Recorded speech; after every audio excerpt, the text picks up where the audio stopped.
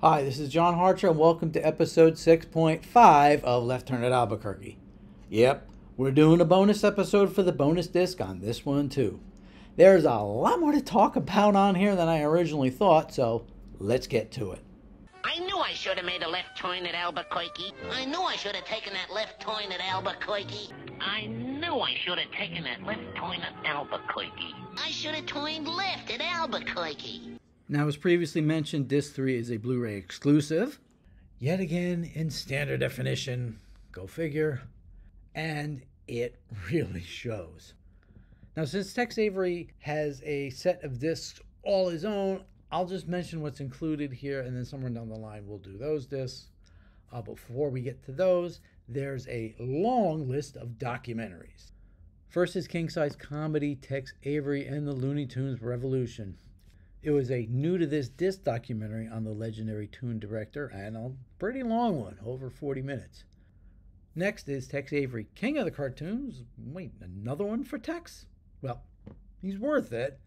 This one is a 1988 special. I believe it was on TNT. Believe it or not, it covers different ground than the previous special. It's also funny seeing frequent collection contributor Mark Hauser back then. His mustache still hasn't changed. And remember the stripper modeling sessions from Cross Country Detours? It's here. The great thing about having Warner's and MGM under one roof is you can get the bulk of his work in one place. Only the later Universal tunes in his career are missing. Friz on Film follows. It's a similar type special recapping Friz's career that was included on the 2006 Golden Collection. It's still funny hearing how he was the whipping boy of the Kansas City cartoonist crowd, which included Hugh Harman, Rudolph Ising, Ub Iwerks, and some guy named Disney. Now, they've mentioned it on many of the documentaries through the years, but I haven't brought it up yet. The main purpose of the Merry Melodies was to sell Warner's sheet music. That's why they always included all those songs. Now, here's one more interesting tidbit. When Friz went over to MGM, it went so badly, he ran back to Warner Brothers the minute his contract was up. The co-director in his unit also got demoted. His name, William Hanna. He got put at a desk next to a new guy named Joe Barbera, and they were given the task of creating a series about a cat and mouse. Fair to say, things worked out all around. Next up is Toonheads, the Lost Cartoons from the Cartoon Network show of years past that was also included on Golden Collection Volume 1. Many of the tunes featured in the show are either included as extras on this disc or turned up on later collections, but here's an odd one. Their very first Merry Melody, Lady Play Your Mandolin, is not included on any collection as a separate tune, Shades of a Wild Hare, but is on the Little Caesar DVD Blu-ray of all things. You'd think it would have been included somewhere along the way as its own, but guess they haven't been able to restore it yet. Maybe someday. They had several episodes of the series focusing on tunes that aren't often shown. They also had one on the war tunes. Speaking of, the next documentary up is Real American Zero, The Adventures of Private Snafu. This was the Behind the Tunes documentary from Volume 5. It's still astonishing to think you had Frank Capra, Chuck Jones, Bob Clampett, Frank Tashlin, and Dr. Seuss all working on one series. The last documentary is The World of Leon Schlesinger. Jerry Beck hosts a collection of odds and ends that have been mentioned on other discs. A couple of Boscos, The Only Surviving Spoonie Melody, and the bawdy Christmas shorts with the Termite Terrace crew. Now, the copyright on it says 2008, but I don't remember it on Volume 6. I gotta go double check, but I think I would have remembered. Now, the Christmas shorts, though, did appear there, but they were separately as not part of the documentary. So now it's on to the cartoons. We start off with Friz at MGM. This was from the short time in 1938 and 1939 when Friz went over to the other company. Like I said, see, this is where all the mergers pay off. And he got stuck doing Cats and Jammer Kids cartoons. Now, in the early days at Warner's, and here they credited him as Isidore. When he went back to Warner's, he kind of shortened it to I, and then later on used Friz. Now, all of these run 8 or 9 minutes, and you feel it. First is Poultry Pirates. This is all captain and no kids. The captain battles chickens and ducks who want to attack his garden. Second is A Day at the Beach. The whole crew is on board here, including Mama and the old guy with the top hat. The captain has an ongoing battle with the sun and his umbrella. Otherwise, you get the waves and sandcastle gags and things like that. The captain's Christmas is next. Captain is getting ready to play Santa, but he gets sabotaged by some old sailor enemies of his. But along the way, they feel bad and give the kids a Christmas. Now, this is the only color one of the bunch. I think this one ended up on one of those TBS Christmas specials, though most likely without all the shooting and the doll in blackface. Seal Skinners is next. The captain and his rivals try to trick and escape Seal into going with them back to the circus, while he just wants to go back to the South Pole. In a way, it's kind of a nebulous early version of 8-Ball Bunny. I guess just Chuck and Mike refined it a little bit. Finally, there's Mama's new hat. The boys get Mama's Mother's Day present from a horse who doesn't take too kindly about getting his hat stolen. Now, a bunch of gags here were later used in Friz's works over at Warner Brothers. No big surprise there. Now, Freleng made 4 others while MGM. Why didn't they just put those on as well? One of them was named The Pygmy Hunt, so I guess that speaks for itself. Now, next up is the best of the rest of Tex.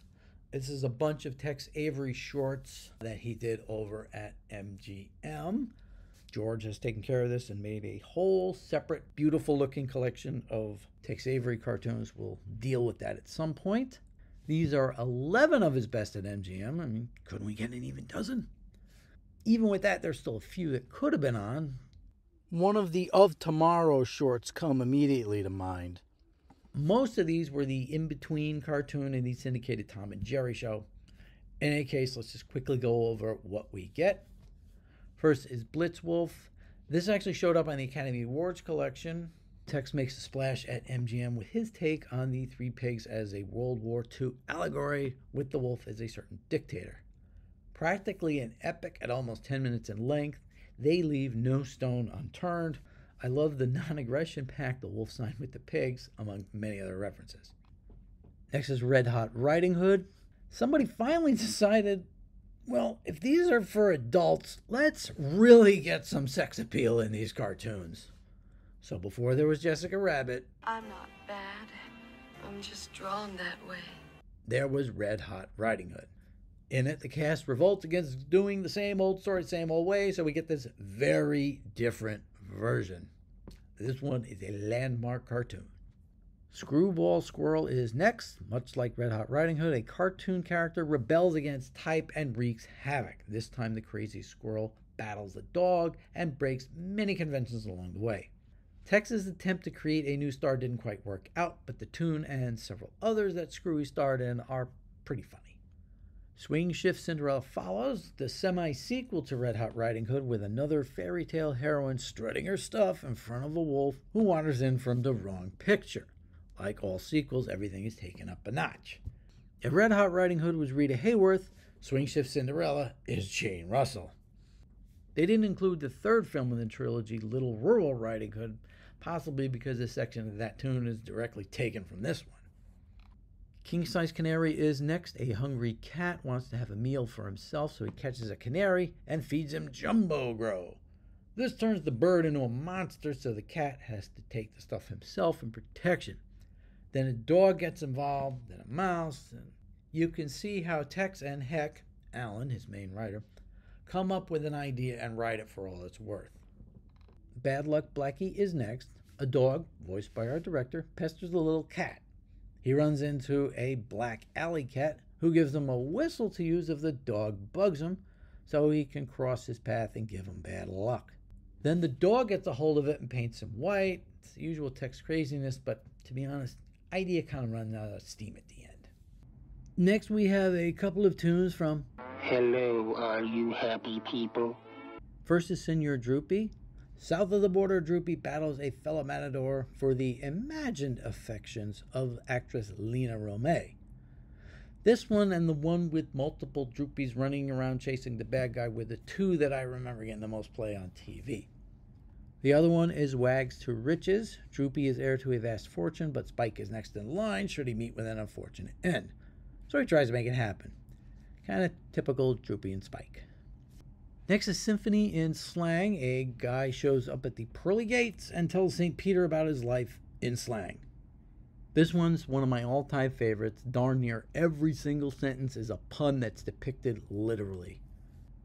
Magical Maestro follows, another one of my all-time favorites. A magician is harassed by an opera singer, so he gets his revenge later on thanks to his magic wand, changing him into all kind of different singers.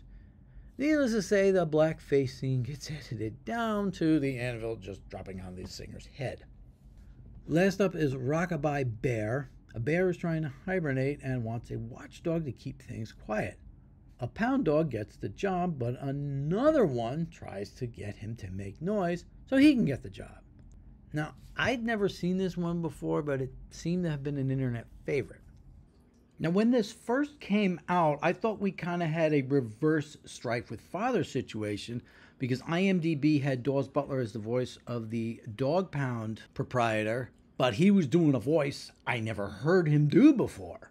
So I thought it possibly could have been Arnold Stang, but he didn't do any work with MGM. He was strictly over at Famous Studios doing Hoyman and Catnip, or just Hoyman at that point.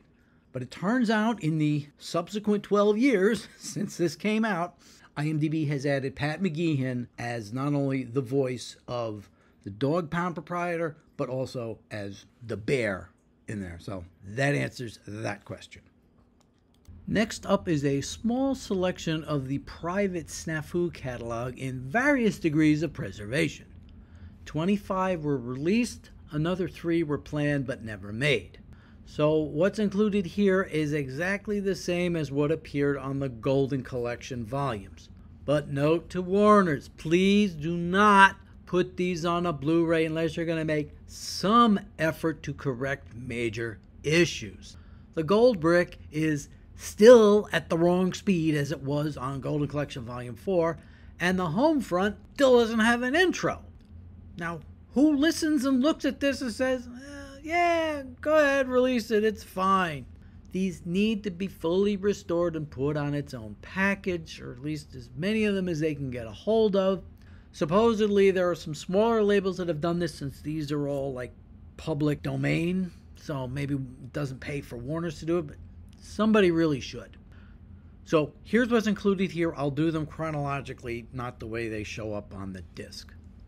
First is Coming, Snafu. It's a preview of the series, letting soldiers know what they would be in for when they watch these. Next is Gripes. Snafu complains about all the stuff he has to do, so his fairy god sergeant, technical fairy first class, shows him what it'd be like if he didn't do his duty. I wonder if this was in the back of Frank Capra's mind when he saw the Greatest Gift short story. There's Spies, which has Snafu learning to keep his big mouth shut, or else the German and Japanese spies all around will get word of what's to come. Then there's the Goldbrick, as I just mentioned. Snafu is a big lazy bum, which leads him into trouble when he has to battle the bad guys. It doesn't end well for him. Now, what I just pointed out, listen to how this sounds.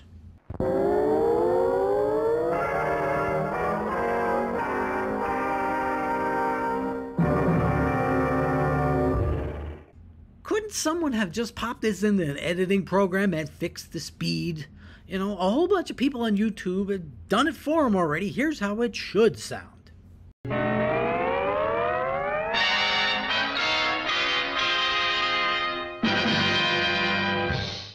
Looks a whole lot better, too.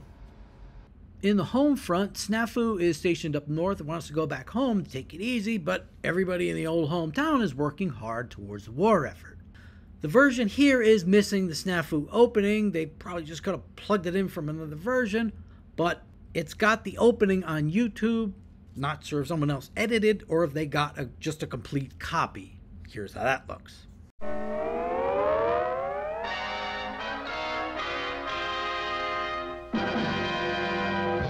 In rumors, Snafu hears all kind of rumors but has to keep his mouth shut. Or else. There's Snafuperman.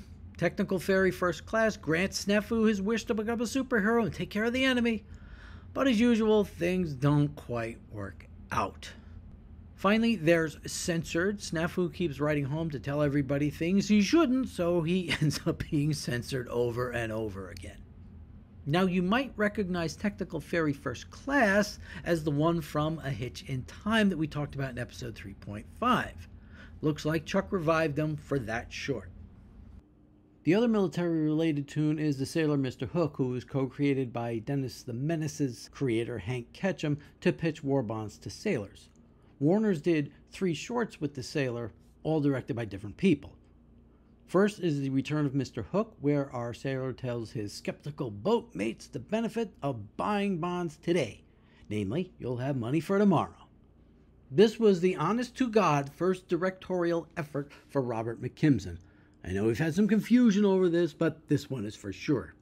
It's once we get to the theatrical tunes that there's an open question about it. Next is Tokyo Woes, directed by Bob Clampett. This one pokes fun at Japanese agent Tokyo Rose. And remember, this is wartime propaganda. But you can't sway Mr. Hook, he's buying his bonds no matter what. And with this in his future, who wouldn't? Finally, we have The Good Egg, directed by Chuck Jones. The two sides of Hook are in conflict over buying more war bonds. Of course, the good side wins out. Now, Warner's has one of the most famous war bond pitches ever with any bonds today, featuring Bugs Bunny, Porky Pig, and Elmer Fudd. The tall man with the high hat will be coming down your way. Get your savings out when you hear him shout, any bonds today? It was also performed in 2 of the Hook shorts. Any bonds today? We'll be blessed if we all invest in the USA. So this would have been a nice addition to this set. But it's one with a problem with Bugs' Al Jolson blackface imitation. Maybe if we get a full wartime collection, we can put it there fully restored and uncut. Now the Hook tunes all look like a second or third generation copy from like a reel-to-reel videotape, but they're in pretty good shape, to be honest. Hook's voice was done by an actor who had a connection to the comics. Arthur Lake played Dagwood Bumstead in the Blondie films 28 times. He's pretty good at voiceover, and he has a distinctive voice. Kind of surprised he didn't do more of this, but I guess Columbia had him tied up with those Blondie pictures. Oddly enough, the first Mr. Hook cartoon was done by Walter Lantz over at Universal and featured Dick Nelson as the voice of the sailor. And our war bonds not only helped win the war, but they paid for our home, our new furniture, our plane, and as a matter of fact, if it wasn't for our war bonds, you wouldn't be here. Dick Nelson, not to be confused with Frank Nelson. Mister? Yes? Or Dick Wilson. Please don't squeeze the Charmin. Finally, we have a group of odds and ends related to the Schlesinger documentary. We have the very first Warner's cartoon, Bosco the Talking Kid, where Rudolph Ising draws our new star for the very first time. But, yeah, he's definitely stereotype. Well, here I is, and I sure feel good. Is what it is. Next is the very first Looney Tunes, Sinking in the Bathtub, with Bosco singing the title song.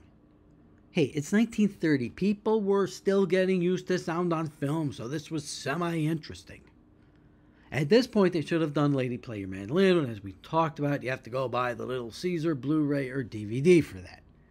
Instead, they included Got Me Again, which was the first Warner's cartoon to be nominated for an Academy Award. Yeah, they gave them out for cartoons this early. A very familiar looking mouse and his friends have fun in a music shop, but then a cat comes in, so they have to fight back. Kind of an odd story, wouldn't you say?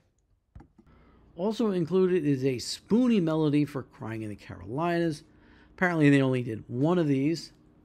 Finally, we have the full Termite Terrace Christmas short subject. They certainly kept themselves busy doing other things than cartoons now. So let's take a look here at the actual discs. So here's the package. You got a slip cover on it, not the big box. So here's the whole set. Open it up, and we've got disc 1. Whoop, wrong side. Disc 2 and disc 3, plus...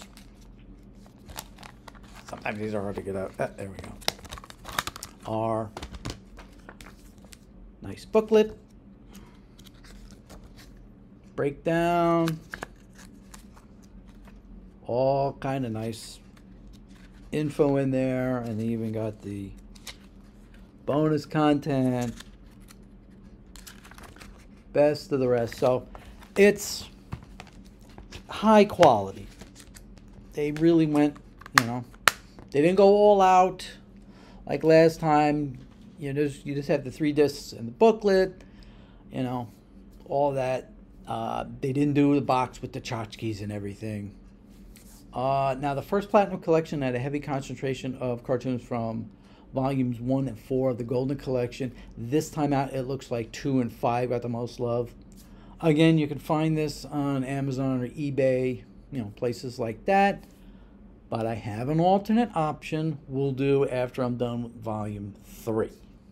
Also, as I mentioned in the February update, I decided to hold off on the Boomerang rotation thing since it seems to be in a bit of flux.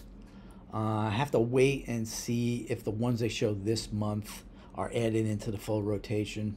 They did add Snow Business with Tweety and Sylvester kind of out of nowhere, but they didn't run it for Christmas. You know, same with Gift Wrapped. Didn't run it there either. But, you know, those preview sites really kind of messed up the schedules. On Chinese New Year, they ran Prince Varmint, a.k.a. Prince Violent, instead of Bashful Buzzard. The other two are correct, just out of order.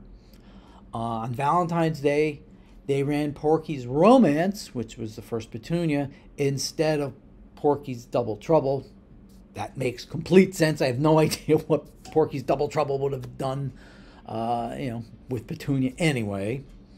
Then on President's Day, they actually ended up getting one of the 3 right. They didn't do Old Glory. They did Napoleon Bunny part instead. It's kind of a stretch, you know, French help with the revolution, but yeah. Then they did Ballot Box Bunny, and then they did end up running Bunker Hill Bunny after all.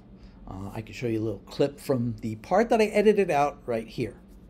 They're doing Bunker Hill Bunny, which annoyingly enough is not on Blu-ray, but it's one of the best of the Bugs and Sam in a historical type place. You know, they did the one where Sam is a Roman legionnaire, Sam is a desert warrior, you know, those type.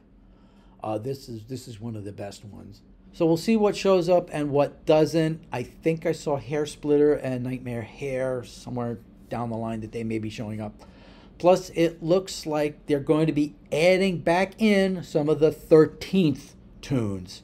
I'll explain that concept when we do the whole wrap-up. The rotation either just started over again or is going to be starting over again. I think it's starting over again towards the end of February.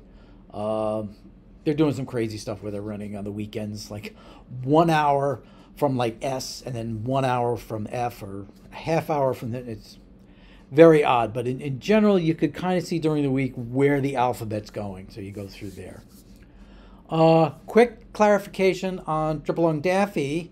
As I was watching the video and heard myself say the line about this being, you know, Daffy and Porky's first time together as friends, I was like, well, wait a minute, what about TikTok Tucker? You know, and all those black and white Daffy and Porky's, they were kind of friendly there. So let me define the point a little bit better.